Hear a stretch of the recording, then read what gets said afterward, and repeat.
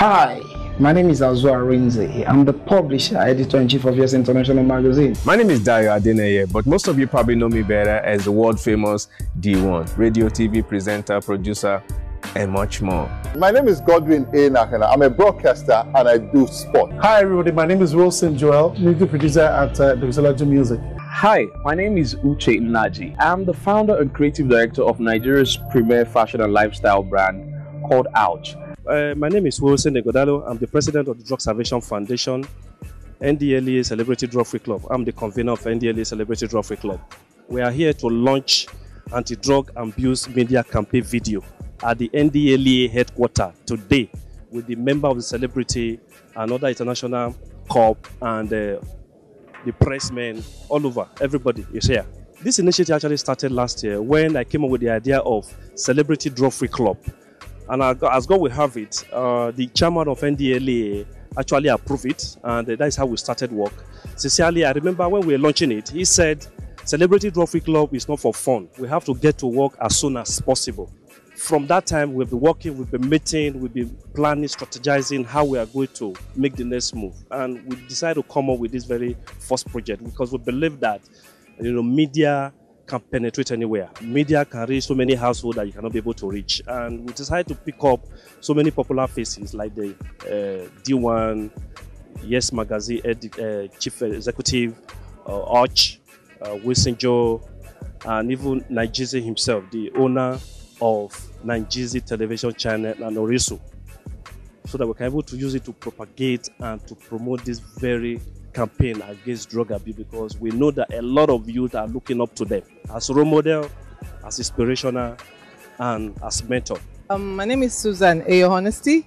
I'm the publisher of Glam and Essence magazine, and I came to be a part of this foundation in view of the fact that it's targeted towards addressing the issue of drug abuse, and I believe in the person who is the initiator of this event, who is Mr. Wilson Ighodalo. My name is Oluwafemi Afolabi Aderugbe. They know me better as Kwame, and I'm part of the drug-free campaign because I believe that it's targeted mostly at the youths, and I'm very passionate about everything that concerns the youth. So that is why I'm part of this drug-free campaign. And I like the slogan, be smart, don't start. We've lost a lot of brilliant minds to drugs, and it's time we start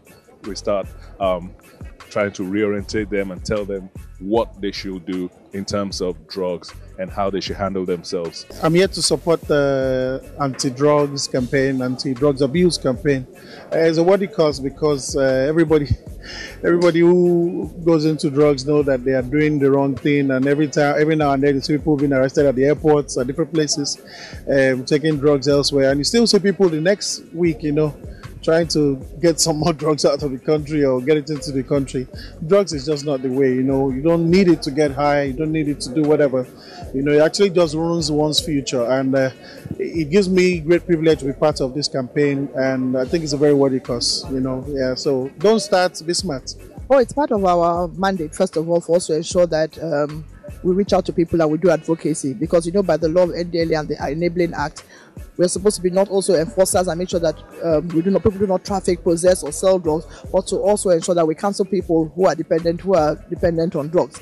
And part of the master plan which we launched in June 26, as chair of the we are chair of the interministerial committee which does the master plan, which we had a balanced approach, and the balanced approach is to ensure that one part, the demand and supply reduction, are given equal predominance. We're the first drug agency in Africa, that law enforcement agency that deals with drug, to bring in the initiative of social media.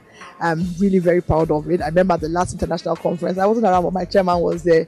He said NDLEA and Nigeria got all highs for the first initiative. They said it's the first in Africa, and the international community said that's something that they need to deal with. We've moved to social media. And imagine how many young people tweet me every day and say, no, why should I not take drugs? Why must you force me? Then I say, we don't have to force you, but I'd rather not want to come and visit you. So we tell them, we send them photographs of what drug has done. We tell them the reason why taking cannabis, for example, is not good. People tell me, but I'm in school, I can't stay awake, I need ephedrine, codeine, and I tell you, well, codeine is supposed to be, it's a illicit drug, but when you put it to illicit use, it can damage the body. And they go back and forth, they haggle, and they tell us, and at the end of the day, we just nicely try to reach out to them. Just stay clean. That's just the truth, because the day you get yourself entangled with the use of drug, you're already terminating your purpose for being on earth. So there's nothing worthy of being clean to be able to achieve who you are, to enter into your calling. I've never seen anyone who's been on drugs that be able to achieve anything. They always have to be out of it and living a pure and purposeful life. To be able to live a pure, purposeful life, that's basically the reason why I would say to a young person right now, stay away from drugs. Be smart. Don't start.